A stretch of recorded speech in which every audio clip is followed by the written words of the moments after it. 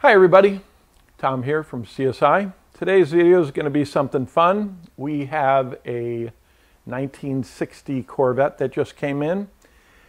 At first, in the sun, the car looks great.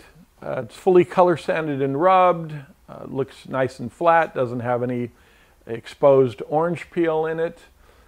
But when you bring it in the shop, you can see a lot of sand scratches that just weren't taken out. Customers said that car was painted 10 years ago, and he didn't notice these things, but maybe he just wasn't looking carefully enough. What we're going to do is we're going to go over, if you've been polishing for a while, you know that you have run into this experience many, many times. Somebody is color sanding and rubbing and they just get in a hurry, or they're using products with the word filler and they polish it out and the scratches seem to come back. We're going to talk about the word filler. That isn't really a word.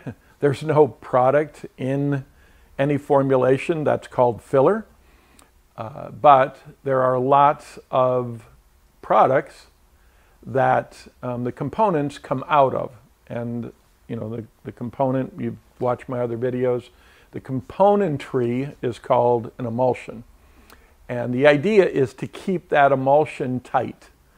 With CSI, I believe that we have a super clean, super tight emulsion where all the components stay together.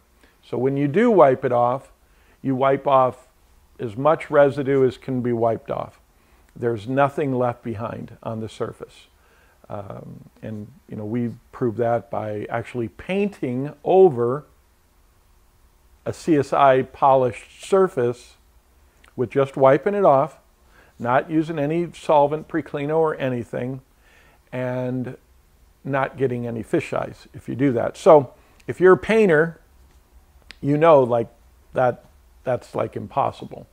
You've used compounds before, you've sanded, you've polished, and then you go back because you missed something, and you go back with sandpaper on something you just polished, and the sandpaper will clog up really, really fast because of all the exposed products that are left behind. With CSI, that won't happen. So the cleanup on CSI is an absolute must for me as a body shop person. And, I want that to be something that you like too. You may not know that that's in there if you're, a detailer and you're not a painter. But if you are a painter and you're working in a body shop, that is going to be a must. That surface is clean. When you're done, that surface is clean. If you miss something, you're going to see it right away. You're not going to have to wait, like us right now, 10 years later, to see, issues that, are there. And, I think that if, this customer were going to sell this car would sell for a lot more money if it didn't have exposed sand scratches.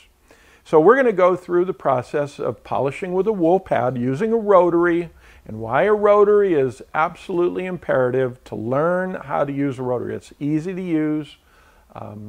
As a little boy working in a body shop, we didn't have DAs, I'm talking back in the 60s. Well, actually, probably, 1969. I started working in my dad's shop. I was a little boy, and, we had a Sioux buffer with 1 speed, weighed a lot. I was just a little boy, and, I did get in a lot of trouble with that buffer. It was horrible.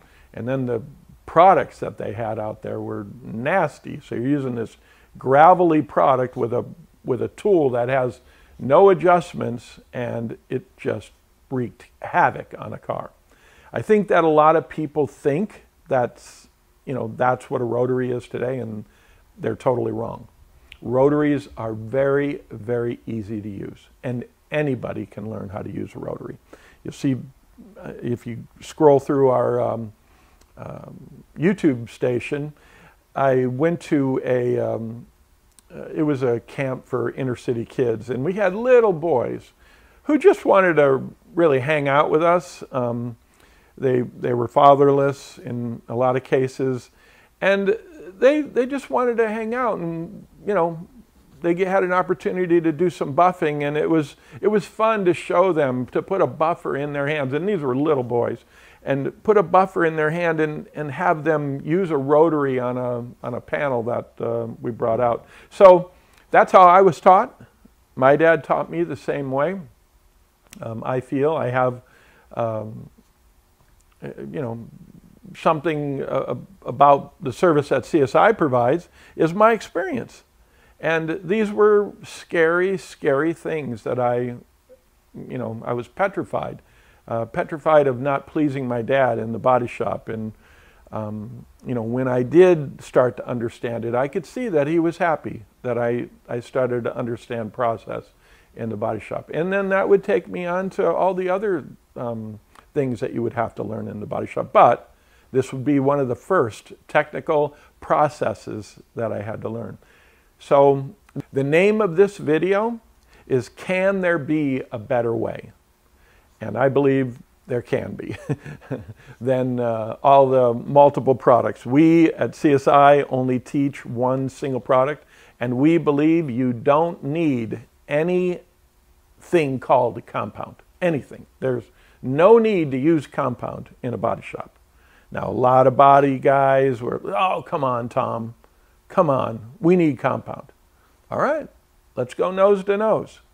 You've seen the videos that I've done in the past, taken 600 grit out with CSI Ceram-X, and I've done 320 grit. A lot of people have seen that at trade shows. Tom, show us what it can really do. Obviously, you got to put a lot of paint on the surface. You're going to bear down really, really hard. But because the product is water-based, it insulates the surface so that it doesn't make the paint sticky. Because if any of you guys out there, you used a product that had a lot of solvent in it, it actually, you could smell the solvent when you're buffing with it, and it kind of burns the inside of your nose when you're buffing with it. Well, what do you think that's going to do to paint, especially when you bear down? And that's another difference with CSI. We don't have those kind of exposed solvents. Do we have solvents in our product? Absolutely. But they're buried inside the emulsion. And it keeps, the emulsion is a water-based emulsion. The water is the insulator that keeps everything nice and tight. So we're going to go through the process of using a wool pad, getting in the nooks and crannies, and then using a DA. With our new system of polishing with a DA, we only have 2 different kind of DA pads, and I'm going to use both DA pads. I'm going to use the wool pad to take out the exposed color sanding scratches that whoever the last guy was didn't get out. And I'm not saying it's his fault. I'm saying it's the product's fault. Whatever product he was using did not show him that he was leaving behind those sand scratches. A week later, after the car's delivered, boom, boom, boom, boom, all these sand scratches come back because the oils dissipate, and the customer's left with a car that you really can't enjoy as much as what you're going to see the transformation happen on this 1960 Corvette. And the car is beautiful. It is beautiful, and whoever did it, did a really nice job block sanding all the orange peel, and he just didn't finish it. So we'll use the wool pad, get into the nooks and crannies, and then we'll use a cutting pad for the DA to take out any towel scratches and swirl marks that might be in this car, and then we'll finish the car with the red foam pad, the exact same red foam pad that we use, or the exact same PPI of the red foam pad that we use on a rotary, we now have for a DA, a 5-inch DA. And we promote a 5-inch DA. If you have a 6-inch DA, we don't have pads for 6-inch DA. I believe that when you start messing with a 6-inch DA, it's going to bump into places that a 5-inch DA won't. So that's why I only promote a 5-inch DA. So use whatever pads that you have if you have a 6-inch DA. But if you want to use our pad system, 5-inch DA with this blue cutting foam to take out, like I said, the swirl marks and towel scratches, and then go over it with the red foam pad. And all of this is being done with Ceram-X. We haven't even touched D1 yet. And I'm not going to do any D1 on this. This is a total driver. This is not a show car. This is a beautiful, beautiful car. And we can get to an absolute perfect finish using only Ceram-X. If you were, a custom shop and you're doing super, super high-end paintwork, then I would say once you get it perfect with Ceram-X, then move on to D1 to enhance that finish even further. But in this video, we're gonna just keep it simple, wool pad, nooks and crannies, dig out all the color sanding marks. We're gonna use a 3-inch rotary, and then we're going to use the big rotary too to get into these areas. I'm going to show you, why you would use a 3-inch and why you would use a bigger wool pad. And, we'll probably do picture in picture here where I pull back this video right here, and then we just do an instructional video on, how to do each one of these steps. It should go pretty fast. And, I hope it helps. So if you have any questions, again, feel free to call me. I'll post my phone number up here on the screen. It's 714-906-6619. Thanks for listening, and I hope you enjoy the video. Bye. All right. As you can see, we're going to be doing this in direct sun. And one of the things I want to go through and make a little video on the 3 different types of tools that we're going to go through. And I'll go through the reasons. The noise you hear in the background is a high-performance Corvette, and it's, we're at a Corvette shop, so I'm going to run into that kind of stuff from time to time. But these 3 tools, the 3-inch, Milwaukee, and you've seen me use the Flex oscillating 3-inch, which is a great tool. But I'm going to show you this tool too. This tool it's inexpensive and it works really good. We have all the pads, so whether you're using foam pads or wool pads, we have all the pads to work really well with this system. Wool pad to get into these nooks and crannies, and I'll take the video from the back side so you can actually see how it removes those color sanding scratches that we have there. And then we're going to use the big rotary. If the scratches are worse, but even for these areas, you can get right into these areas, especially with this double-sided pad. This double-sided pad is really a neat pad. It lasts forever. It is made for the marine industry, but you can buy it and put it on your buffer. There is a little extension that you need to put on here so the opposite side of the pad doesn't hit your buffer. This is the Flex rotary. Great tool. I promote battery all the way. I don't want to use corded tools anymore at all, and I don't need to. Since we got involved with Flex, I've never picked up another corded tool. I don't need to. Even doing demos all over the country, I'm just using a battery powered tool, and the batteries last long enough to be charging another battery too. So great tool. Rotary with the double-sided pad and the extension. And then for final, this 5-inch DA, battery powered. We do have 2 pads. We have the blue cutting foam, and then we have the really fine red foam finishing pad. Most of this car will be done with this pad, but I'll show you, where you can use the, the other pad, the blue 5-inch blue cutting foam. It will not cut like a wool pad, a rotary, but it does a great job on removing those little detail scratches that seem a little bit too deep for this pad. So if you want this tool to be just a little more aggressive, use that blue foam pad. They're inexpensive pads, and everything that we're talking about here works. Sorry, I'm off camera, but works with this one product, CSI Ceram-X. Okay, so we've gone through the tools. Now let's get started on the car. Okay, so I know my face is off camera a little bit right here, but we took some close-up videos of these color sanding grit scratches, and I will take some more close-ups of it. But watch how simple this works. A little bit of product on the pad. It's simple. The product stays where it's supposed to. Start off a little bit slow, just push it up into the pad, and then go to it. And remember how bad these color sanding scratches were right here. And everything just cleans up, lickety-split. And we're in direct sun.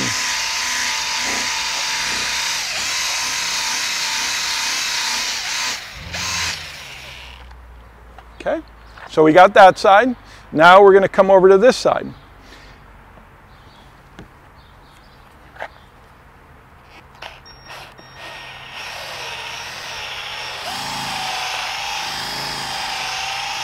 This tool is very safe to use, very aggressive to take out a color sanding scratch and maintain that mill thickness so you don't burn through the paint. Very important. That's why we don't promote compounds. I would hate for somebody, I would be cringing if one of my employees were into these pockets using some gravelly compound in a wool pad. I'd be freaking out. Okay, it looks good. Now we're going to wipe it off. Take a microfiber towel and wipe it off.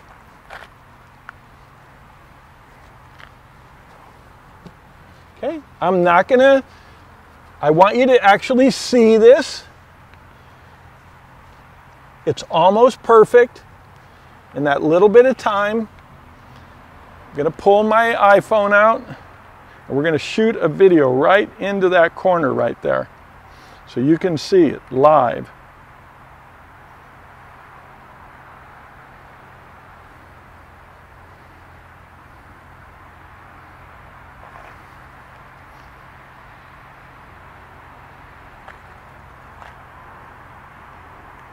Direct sun. Remember what we were looking at before.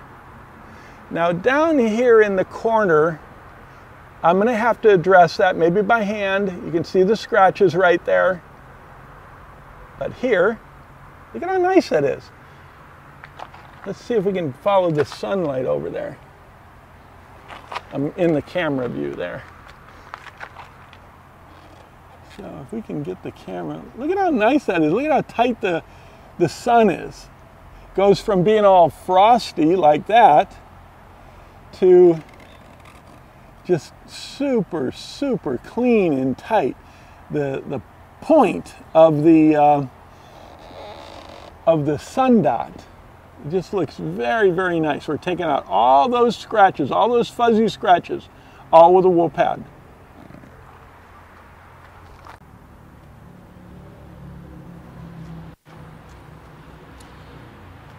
All right, so now we're going to do some spot buffing. You know, nobody wants to watch me buff this whole car out, but I would want to tell you that I would estimate that I can go through the exterior paint on this in about 3 hours. So, you know, if you were a car owner, you know, labor rates are going to be different all over the place. California, you know, you can demand quite a bit of hourly rate, but I know the amount of time that it's going to take me to take out these kind of scratches. We're not doing any color sanding on this car, but to take out all of this stuff, you know, everything that we're looking at, it's going to take about 3 hours. So let's do this right in the sun. This car, it's about a 80-degree day today. We are going to use the blue pad. You see this, this blue foam? This is the blue foam. This is going to be for cutting. These scratches aren't color sanding scratches, but they are a big, wash scratch or towel scratch or some kind of scratch. Use a little bit of the Ceram-X, just on the back side there. Again, indirect sun, flat, light pressure. Product doesn't dry out, even in direct sun, 80-degree day, surface temperature of over 100 degrees. This is a fairly dark color, so we're getting a nice reflection off it. The deeper the reflection, the darker the color, the higher the degree of the paint will be.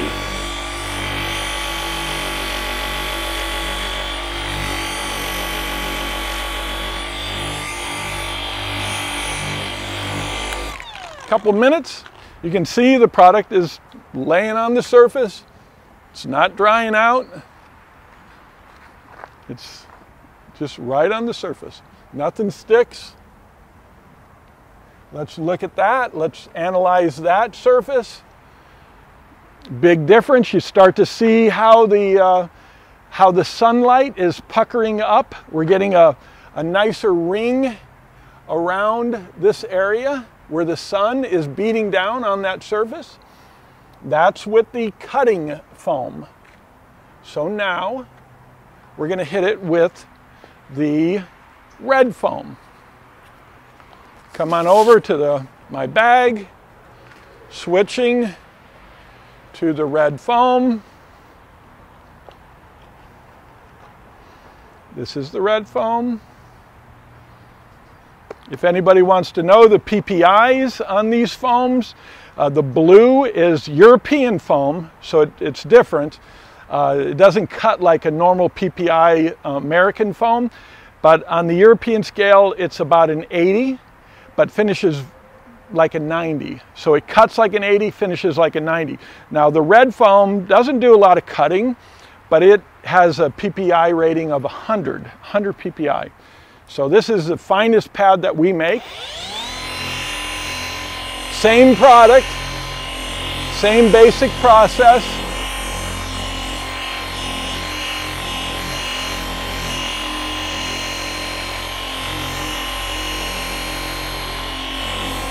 Keep it flat.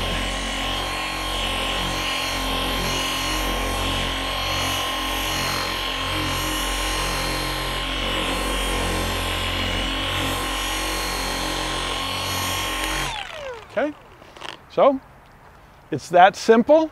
2 pads for the basic detailing. If you've got color sanding scratches, you're going to have to use a wool pad. That is beautiful.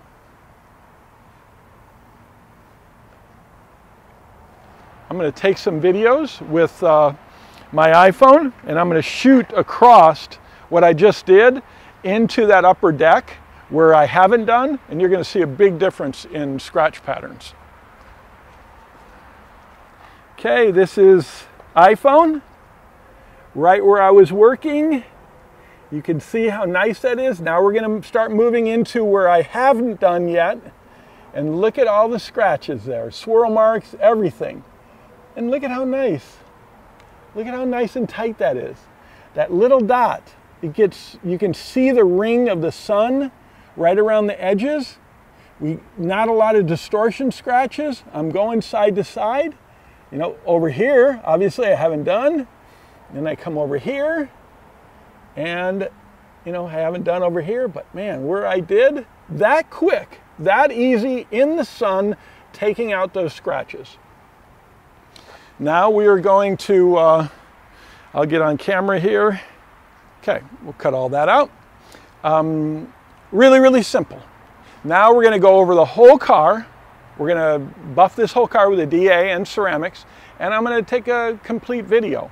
I don't know if you saw, and I'm going to make a notation of the compound that was left behind on this car 10 years ago. CSI is never going to do that. CSI will break down with water. So the moment you hit it with water, all of that residue that's trapped into the hidden areas comes right out. So now we'll get started doing the whole car, and then we'll wrap up the video. Here's the Corvette all cleaned up. Just a few hours of work. Went over with the blue pad on the DA and then the red pad on the DA. Looks so much better. Just a tiny bit of work, and it really made short work of making this paint job look nice. See if we can get the sun to put a sunspot back here. There we go.